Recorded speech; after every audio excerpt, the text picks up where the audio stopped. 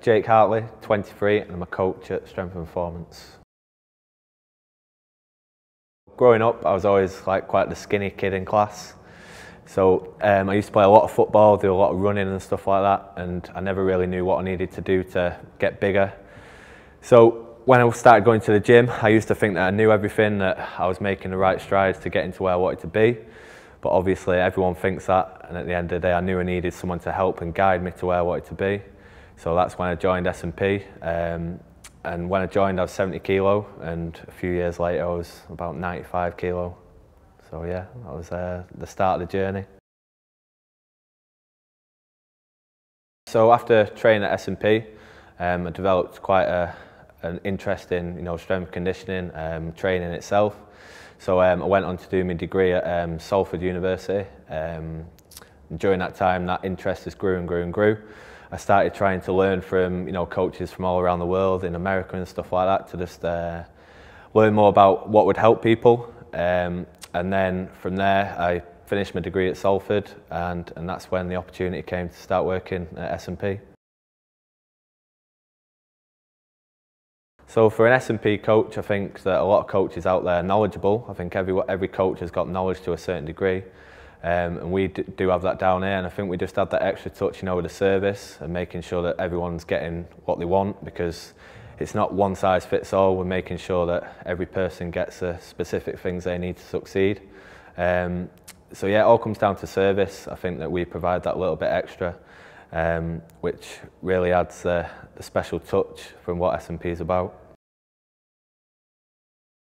Me personally, I'm someone who goes away and tries to learn a lot in a short amount of time.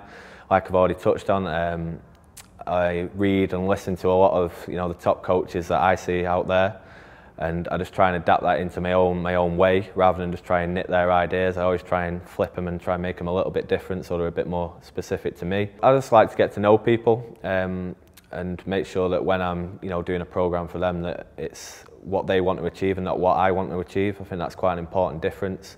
A few coaches out there, they just put everything that they want to achieve on a person, rather than thinking about the actual person's specific goals, which is always going to be different from person to person. So I think a hell of a lot of people out there want to achieve stuff in the gym, whether it's losing weight, getting stronger, for example. I just want people that have that bit of fire inside them. I think everyone that comes to a gym will have that need to achieve something, but the people that actually do achieve it just have that little bit extra inside them, that fire burning inside, that makes them want to get the initial goal and then also go for goals after that as well. Top 3 tips, without going into too much detail. Number 1 would be to have a look at the food you're eating. A hell of a lot of people out there undereat, especially women, for example. They think that eating less is going to help them achieve their goals. So number 1 would be to have a look at the food. Number 2 would be to make sure that you're doing the form correct for the exercises. You'll see a lot of videos out there of gyms and people training where the form, they've never been shown how to properly do something. And I think that having that form and making sure it's spot on will add that extra stimulus and will help you burn more calories, build more muscle, and just get better results in general. And number 3 would be to stop training on your own and try and get someone like a partner, or go to a gym with a group setting, because I think it's a lot better. There's much more motivation, much more enjoyment in your training rather than training on your own.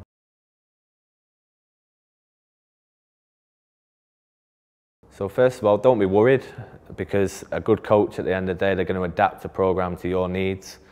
They're not just going to throw you in straight away and make you do an hour worth of just running around like a lunatic and sweating your head off.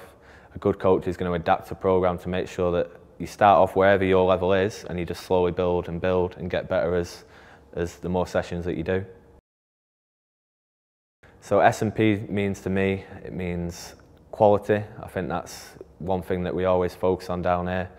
It means service, giving the best possible service to the clients.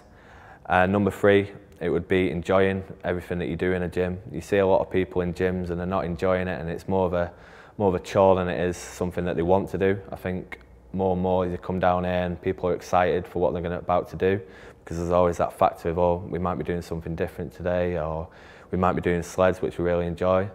So don't think that a gym just has to be running on a treadmill and being bored. There's so much out there that you can do.